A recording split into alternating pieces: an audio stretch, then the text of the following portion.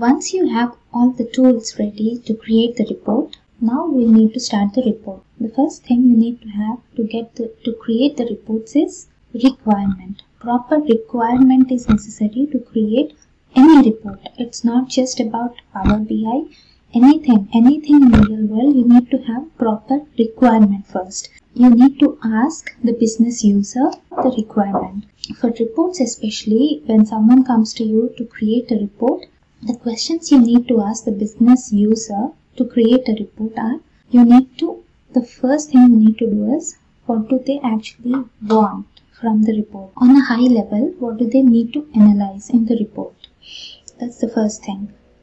Once you get that, you need to ask them what the source of the data is.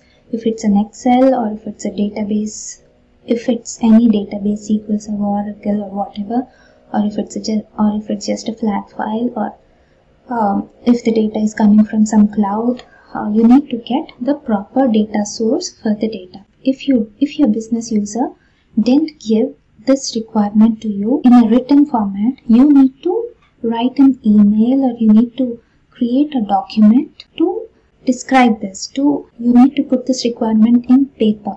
If it's not written anywhere, these requirements can change and will definitely change. So you need to put that in paper. You need to write the requirement. Whatever the business user tells you, you need to put that in paper. Write an email or create a Word document, whatever.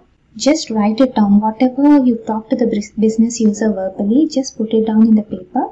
Just put it down in a notepad or Word document or just an email, and then send it to them. Send it to the business user to confirm if that's the right requirement. People usually think this is not necessary, but this is the most important step, because once you create a report, there's no way going back, right? Once you submit the report, then it's done. Then if there's something that's missing in the report, then it's complete. It's on you. So you need to make sure you have the proper requirement. Get an approval from them, and then you can start working on the report.